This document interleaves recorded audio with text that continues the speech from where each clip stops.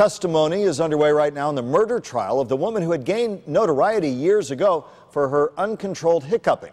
Prosecutors played a phone call of Jennifer Mee talking to her mom and dad the day after being arrested. Notoriety now for a much different reason. If you hear her mom asking, "Who did you kill?" Mee replies, "Nobody," but went on to say it all went wrong. She's accused of helping lure Shannon Griffin to a house in St. Petersburg 3 years ago with the intention of robbery, but the victim was shot to death.